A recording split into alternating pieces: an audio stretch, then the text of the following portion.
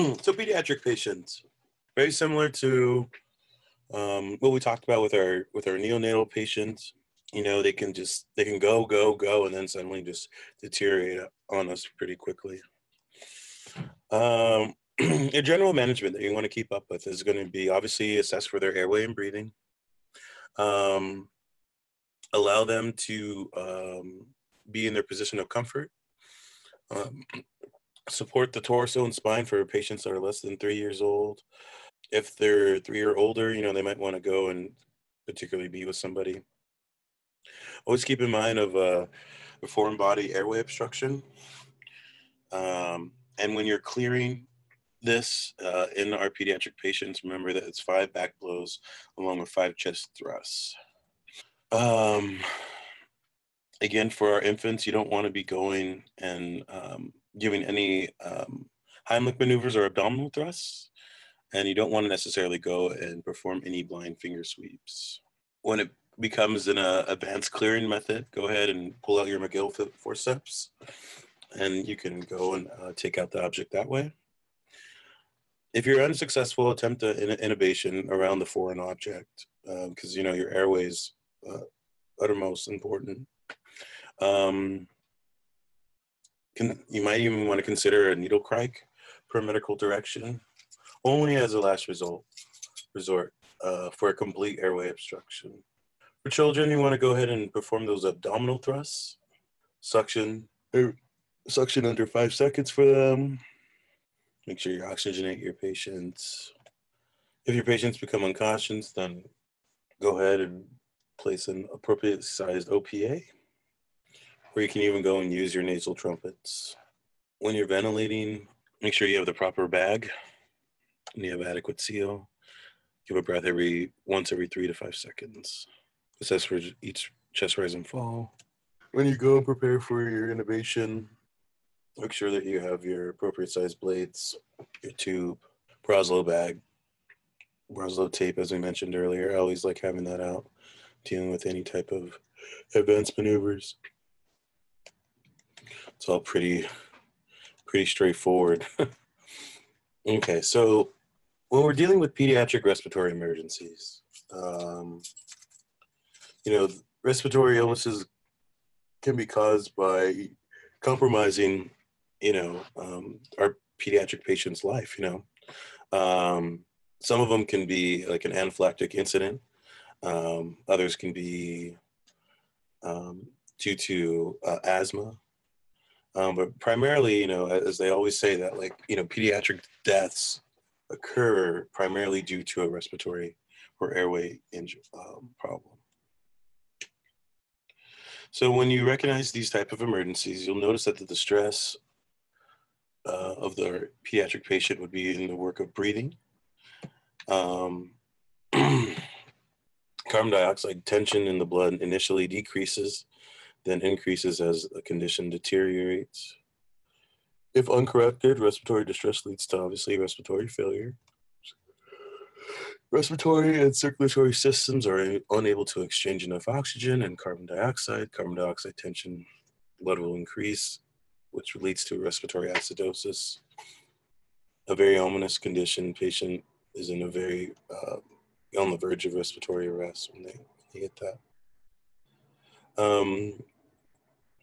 When you get into respiratory arrest, it's a cessation of breathing. Its failure to intervene may result in a cardiopulmonary arrest. Good outcomes can be expected with early interventions that prevent you having to perform CPR. Most cases of cardiac arrest in children are due to respiratory insufficiencies, upper and airway obstructions, along with lower airway diseases. Obviously, go ahead and grab your chief complaint. Do a detailed of finding out what their past and their present histories are, along with some physical findings. Gauge where their normal mental status is. Be aware that, typically with some of our respiratory pediatric patients who come across, they do have congenital diseases or maybe even birth defects. So that's why we went over those slides, or I had you guys read that. They might have stomas and whatnot. So be aware that our special needs patients, they particularly when they have respiratory problems, we might be running on those a lot of the time, and and also that their parents or caregivers, like they know quite a bit, an extensive amount of knowledge of like how their vents work, how their suctioning devices work, and what they can and cannot tolerate. So um, keep in mind that, or keep them in the loop in terms of maybe also your treatment considerations and whatnot. Just hopefully you just don't have a language barrier. I find that a lot in East LA. So, um, but the traditional like signs and symptoms, head bobbings and none of the grunting and whatnot, lethargy, low or high breathing rates. Respiratory failure would be agno-respirations, poor muscle tone, marked tachycardia. Arrest would be limp muscle tone, bradycardia, asystole, profound cyanosis. Continuing your assessment, you want to make sure that there's an improvement due to good management, and this is indicated by an improvement in their color, improvement in their O2 sat, their pulse rate, and their level of consciousness. Manage your upper airway obstructions as needed, insert airway adjuncts, high flow O2. Make sure you're using your positive pressure ventilation, or if you need to, go ahead and intubate the patient. Upper respiratory complications. Croup. It's an upper airway viral infection that can lead to an airway obstruction. It's an inflammatory process of the upper respiratory tract involving the subglottic region caused by perennial influenza, adenovirus, and RSV. Most severe in 6 to 3-year-olds and occurs more frequently in the fall and winter. I know that my ER is getting certainly saturated with a bunch of peds right now. Croup is contagious, spread by droplets, and runs roughly 2 to 5 day course of illness. Occurs most frequently in the middle of the night and usually without prior upper respiratory infections. One way that I have helped, like at least some of for one, my own daughter, like she had a pretty bad congestive cold and whatnot. But one thing I did is I stood in our restroom, blasted the hot water, and that warm humidified air definitely helped my daughter like sleep through the night. Well, we were like standing in there for like 20 minutes. So always pass that on, especially like when you're home, even like on a call. I haven't done it on a call, but you can just be like, well, have you tried this, and see if you see any marks of improvement in case you want to get that refusal. But of course, if the patient needs to go in and take them in. I heard that like a freezer works really well too. If you open up the freezer and you have that cool mist and whatnot, those can help alleviate some symptoms. You have that seal-like bark. It's kind of funny. Like you hear about it like EMT school, and then when you're obviously in medic school, like if you hadn't come across it, then you definitely have then. But just this hearing that seal-like bark, it's kind of funny because it truly sounds like that. Here's a visual of what's going on.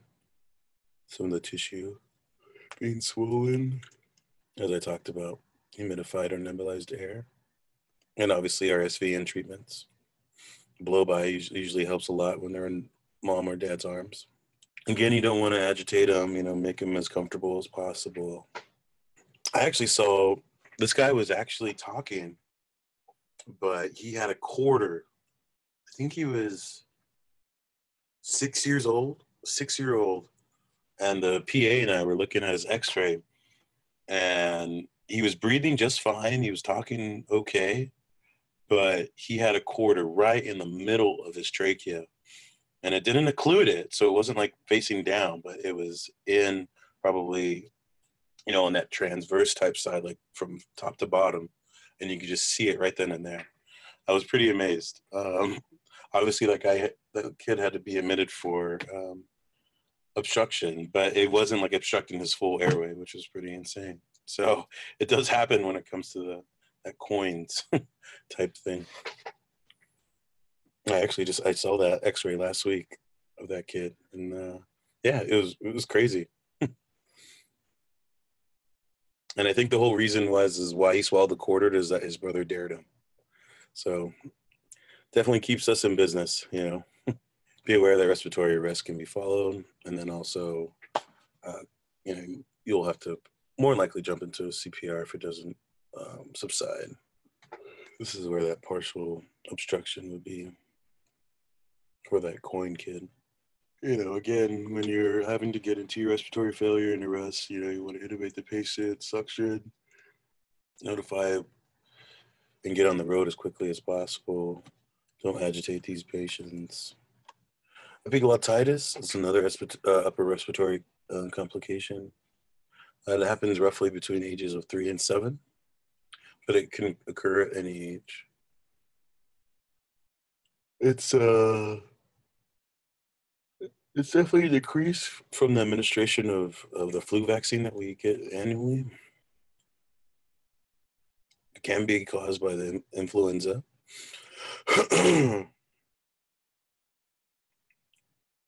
Basically, it causes cellulitis around the epiglottis, leading to an abrupt airway obstruction.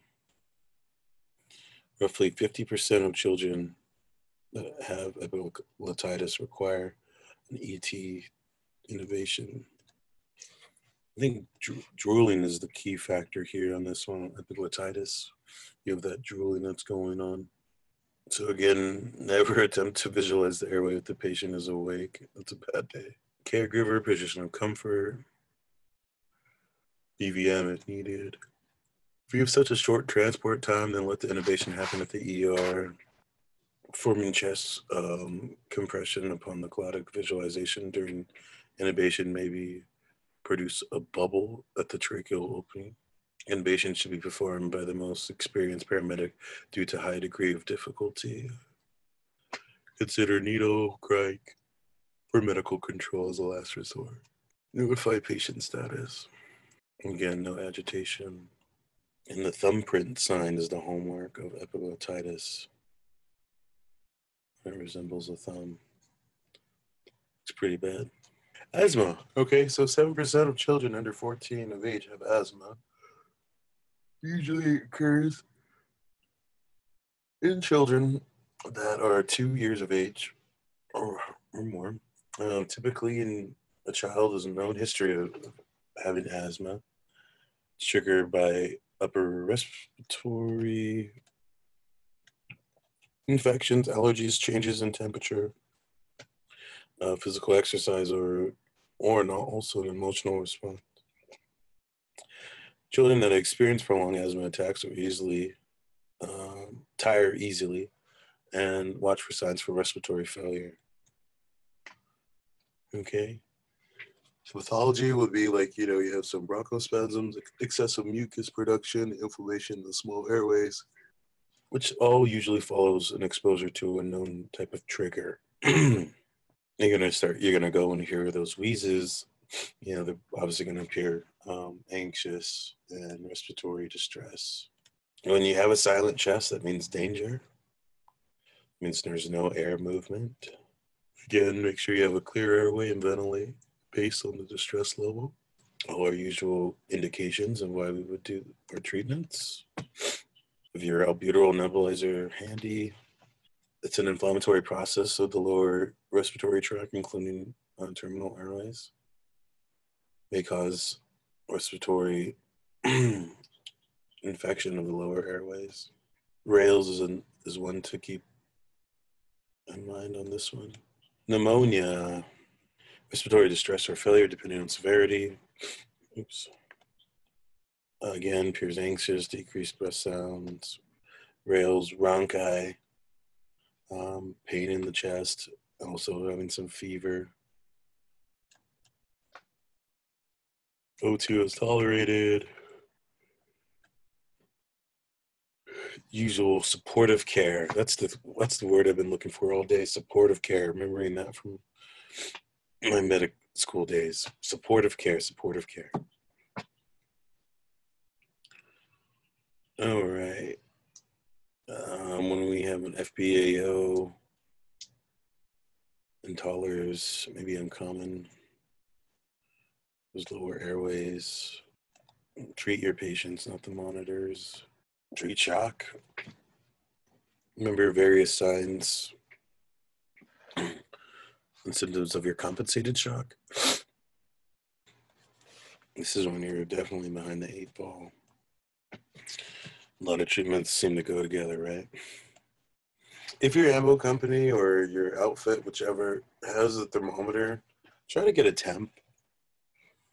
I see countless runs come into my ER and they just don't have temps. And I just think it's like kind of important. Like, I know it's not necessarily like you can do anything about it, but like, I don't know. I just think having a temperature is relaying that is just kind of goes and gives a fuller picture of what's going on with this patient.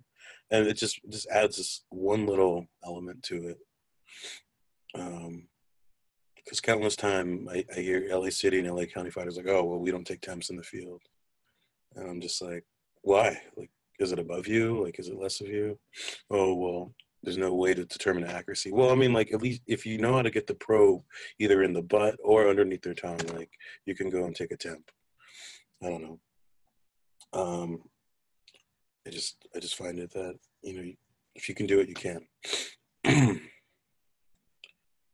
And because we have a lot of septic patients that come into our ER and stuff. And, you know, I don't know, like, we get to it when, you know, we're assessing the patient and everything. But, you know, it's just like, oh, yeah, you know what? We had this temp, blah, blah, blah. It's like, okay, cool.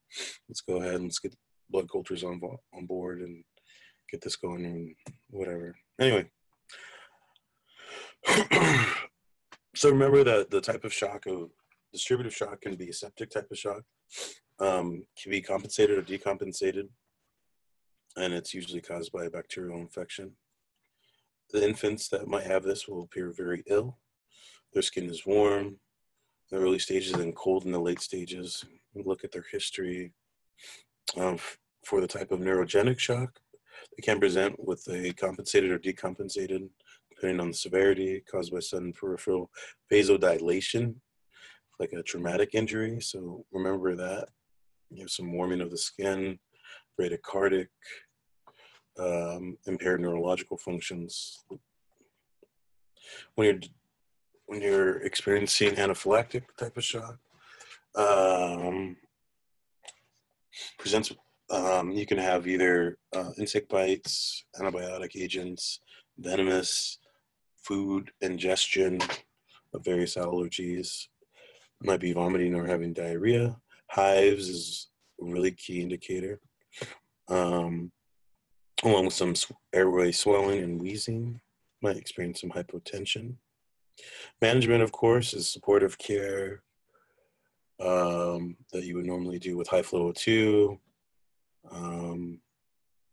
your BVM, or your intubation if the patient needs it. Remember your C-spine precautions when you're dealing with a trauma patient. Obtain those peripheral IVs, the closest ICU available. When you're dealing with medications to manage the specific types of distributed shock, include dopamine for your neurogenic shock. Epi will be given for your anaphylaxis. For cardiogenic shock, you know, again, that relates to adversely affects the heart function. Primarily in children, it's they have cardiogenic shock due to congenital abnormalities. So these cardiogenic peds patients would be feeling fatigue, chest pain, dysrhythmias, cyanosis. The severe cases of cardiac insufficiency in an infant may develop cardiogenic shock or complete heart failure. Symptoms can present as a compensated or decompensated depending on severity. You'll hear some rales. You might even see jugular vein distension. Hard to determine in infants and children, but you might see it. Obtain that history. You might hear some more crackles.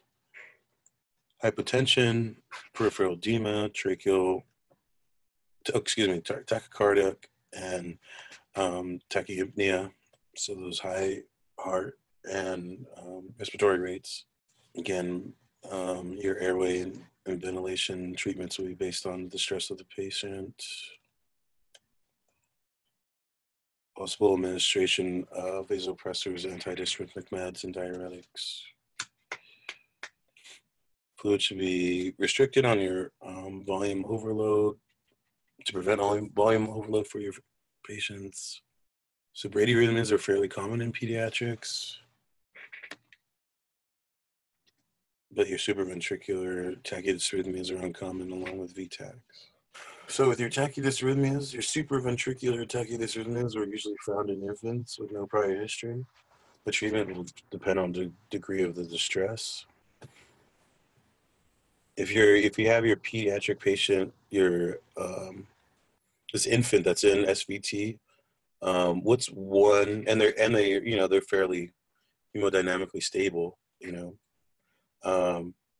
what's one intervention that you can do toward the baby for SVT? Yeah. Oh man, it's been a while for Peds. Yeah, it's okay. I just picked it up in my PALS class last week. So it's ice. It's go ahead and have a bowl of ice, and you kind of go and place that ice on the face, and it kind of, that's their vagal type of maneuver that would go and get them trying to stimulate that vagal process. I've never personally have used it, but I found that was kind of interesting to come across. All right. Remember that your neocomplex tachycardia rates are greater than 220. Maybe too present to too fast or to count. So they're definitely considered unstable at that point. When they are unstable, you are going to have to go ahead and do immediate cardioversion for your tachydysrhythmias in these ped patients. So that's 0.5 to 1 joule per kilo. Increase to 2 joules if there's no response. Consider your amiodarone, which is 5 milligrams per kg over 20 to 60 minutes. And your other drugs that are there too. Look out for remember your Lido, 1 milligram per kg. For your wide complexes. There's those vagal maneuvers that I was talking about with the ice chips and the bowl of water. Kids, just give them like a 10 cc or maybe a 10 or 5 cc syringe and have them blow through it. Maybe remember, look at your protocols. Again, with our tachydysrhythmia, if a pediatric patient present with a stable VTAC, is generally treated in the ED.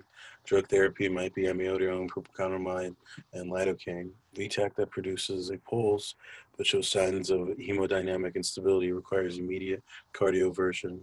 VTAC without a pulse is treated the same as it would be VFib.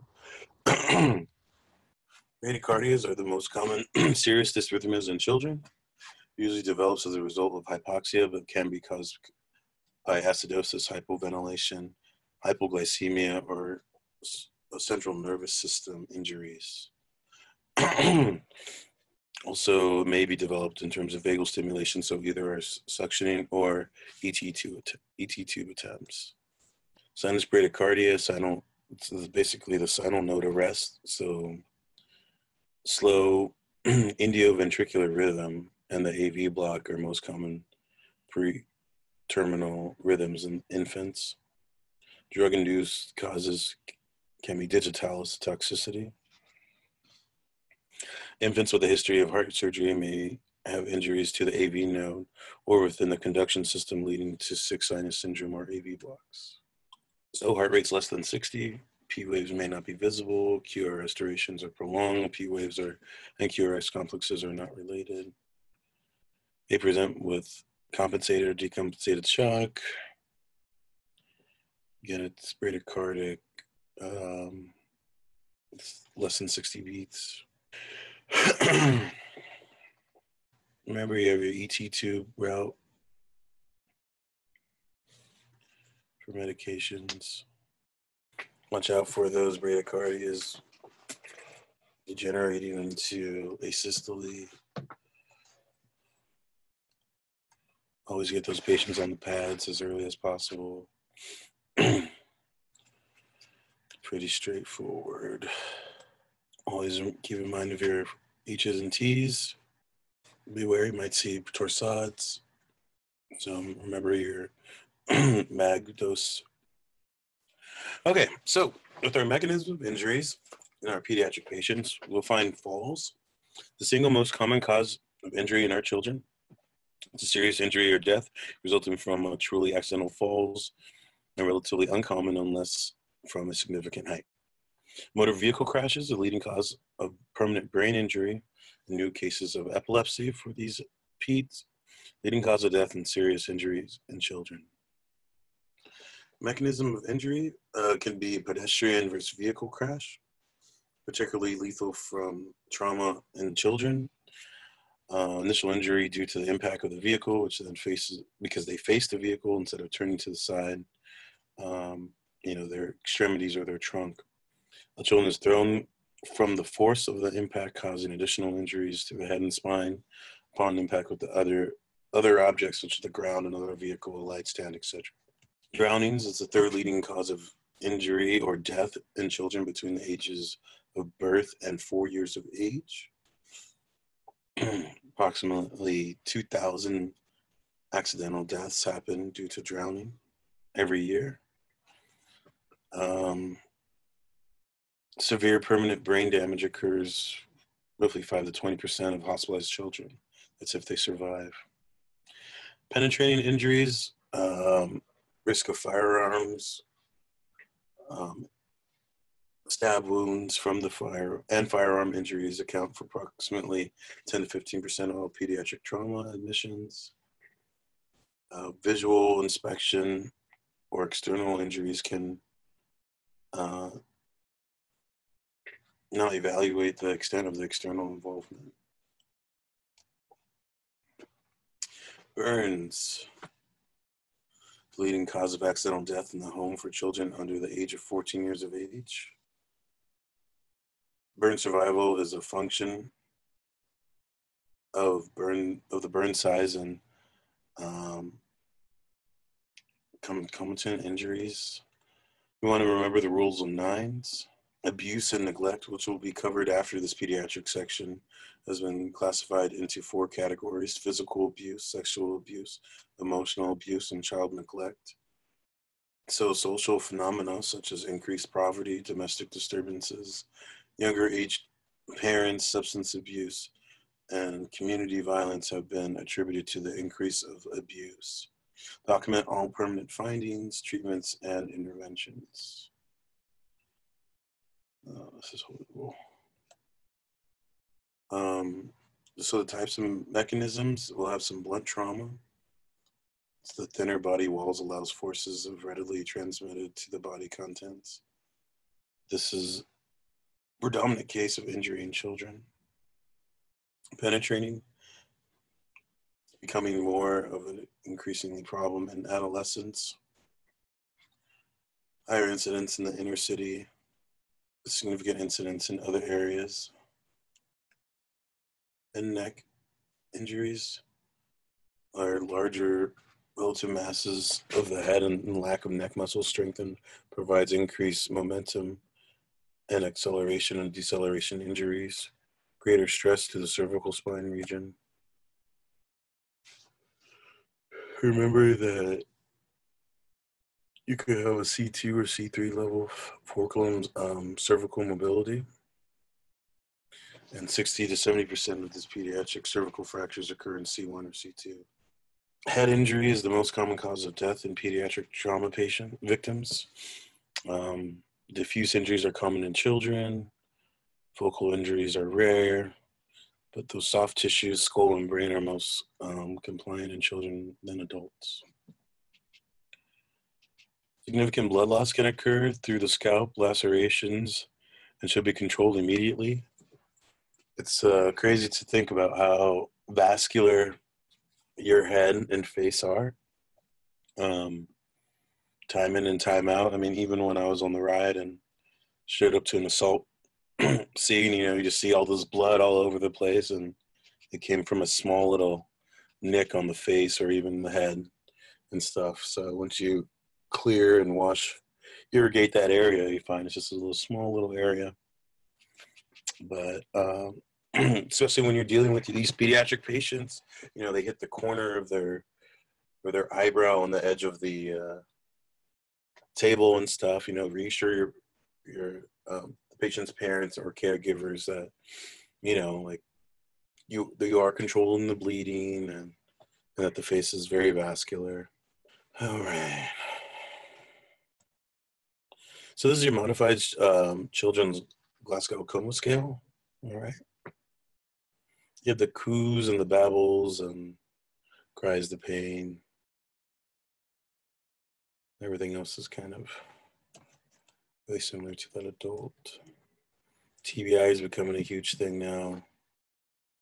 Not only for the adults, but any early recognition is aggressive management. Remember your intracranial pressures, and then some signs of it would be an elevated blood pressure, bradycardia, rapid deep respiration, so those cool small breathing, progressing to slow deep respirations, alternating with rapid deep respirations, so those chain Stokes. You have a bulging fontanelle in an infant, some posturing, asymmetrical pupils, possible seizure activity. Treatment would be high concentration of oxygen for a mild to moderate head injury. It's a GCS of 9 to 15. Intubate and ventilate at normal breathing rate for severe head injuries that have a GCS of 3 to 8. Consider your RSI for medical direction. Maintain an inline stabilization in a neutral, non-sniffing position. Administer 100% O2. Be prepared to assisted ventilation. Intubate. Place a gastric tube, OG tube. Needle crike if needed. Traumatic chest injuries. Chest trauma occurs in children under age 14, and it's usually a result from blunt trauma. Due to the compliance of the chest wall, severe intrathoracic injury can be present without signs of an external injury. So your tension pneumo is poorly tolerated and is an immediate threat to life. Your flail segment is an uncommon injury in children when noted without significant mechanism of injury. Suspect child abuse has occurred. Any children with a cardiac tamponade will have no physical signs of a tamponade other than the hypotension. Abdominal trauma, the organs that are most commonly injured will be your liver, your kidney, or your spleen. Onset of symptoms would be rapid or gradual. Due to the small size of the abdomen, be certain to palpate only one quadrant at a time. Again, any child who's hemodynamically unstable without evidence of obvious sources of blood loss should be considered as having an abdominal injury, proven otherwise. Extremity injuries, it's more common in children than adults. You want to worry about your growth plate injuries that will be common. Compartment syndrome is an emergency in children. Any sites of active bleeding must be controlled. Splinting should be performed. Prevent any blood loss. MPASG garments may be useful for unstable fractures, pelvic fractures with hypertension present. So some special considerations when you have to immobilize. Utilize the appropriate size pediatric mobilization equipment, so your rigid collar or your towel, blanket roll, maybe use as a child safety seat. If you may use a child safety seat if it's not damaged. Apply the padding to any of the voids. You could use a papoose, or what I've actually liked to use is the CAD. The CAD has been very useful in my experience. Pad those voids. Of course, you have your backboards. When you're obtaining vascular access, interosseous catheters should be inserted into the large peripheral vein. Do not delay transport to gain that access. Initial fluids is 20 cc's per kg, either LR, NS. Reassess your vital signs. Note that if you do not see any improvement after the second bolus, then there's likely to suspect a significant blood loss, and they might need a rapid surgical intervention.